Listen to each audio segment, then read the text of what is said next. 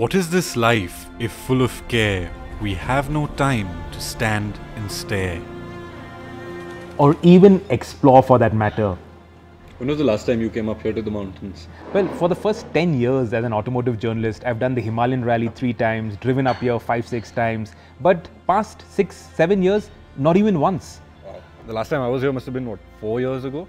Well, finally, we are here in Manali. We've taken time out to come to Manali. We've got all the time in the world. There are no pressures of time, doing web stories for that matter. Any ideas? You're looking at the map. Any ideas where should we head? The Manali-Leh highway would have been an obvious choice. But that is a road that has been sanitized. No longer does it promise adventure like it used to. So instead, we narrowed in on a trail that connects Lahaul to the Zanskar Valley. It is called Shingo and was part of the old Silk Route that people would cross on foot to trade goods like salt and sapphires. The mountains are temperamental and we needed someone who knew them well. Meet Suresh Rana, 11-time Raid the Himalaya winner and a man who knows these parts like nobody else.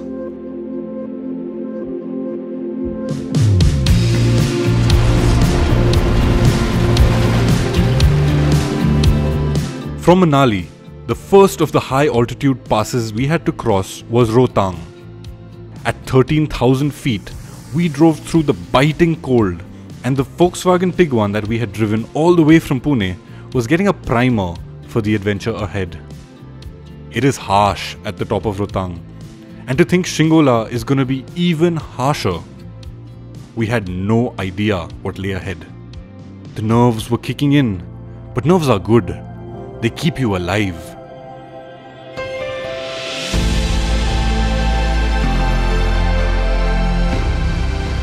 The Lahaul Valley. It's majestic. Mountains larger than I had ever imagined. Ice-cold rivers formed from melting glaciers and views that would last us a lifetime.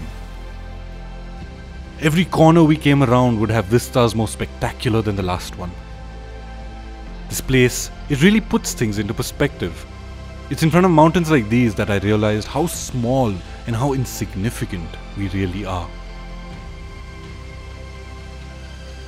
Today, if you want to drive from Manali to the Zanskar Valley, Google Maps will take you on a route via Leh and Kargil that takes 2 full days.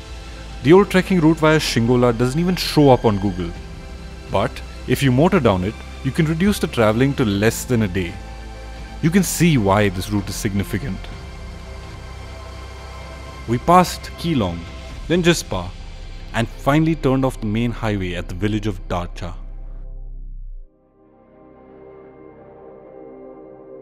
Shingo. We knew we had reached the start of the climb when the road disappeared. The Tiguan has all-wheel drive and a special off-road drive mode which helped on the steep, rutted hairpins. The climb was tough and it only got tougher the higher up we went.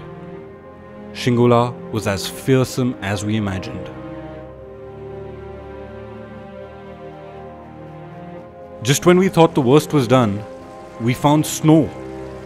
Switched to snow mode and the Tiguan made steady progress up the mountain. Shingo threw everything it could at us. Water crossings, heavy snow, 100-foot drops into a gorge. And if the mountains can't break your car, they will try to break your spirit. The temperature was plummeting and the air got thinner, but we dug deep and pushed on.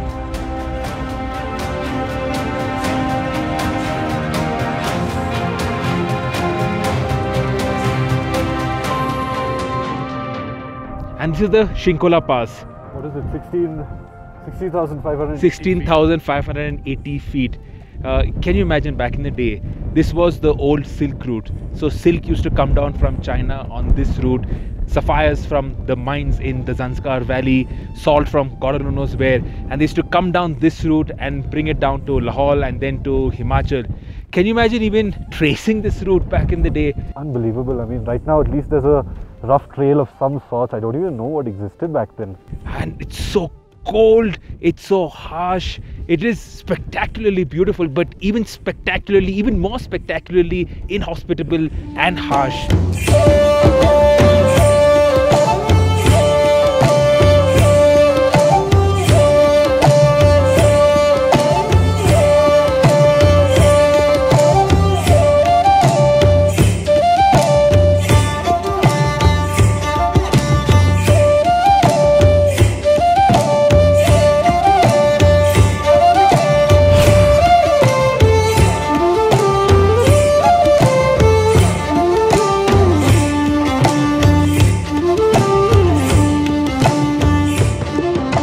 That's the thing about the mountains. No matter where you look, you will find adventure. We came out here to get away from the monotony of the daily grind, and Shingola put us so far out of our comfort zone. But that is exactly where the magic happens.